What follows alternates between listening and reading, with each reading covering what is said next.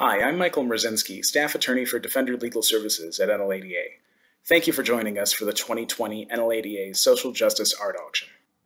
Art supplies are often very hard to come by in prison, but that does not stop incarcerated artists from employing unique mediums in their pursuit of creativity. On the front of a Wasco State Prison inmate indigent mail slip, Ernesto Blanco details an intricate and intriguing scene of a figure lounging, pipe in hand, cape billowing on one side, sword sheathed at the other. Jeremy Hamill, in turn, used the back of a magazine page and coffee for his detailed portrait of Marvin Gaye.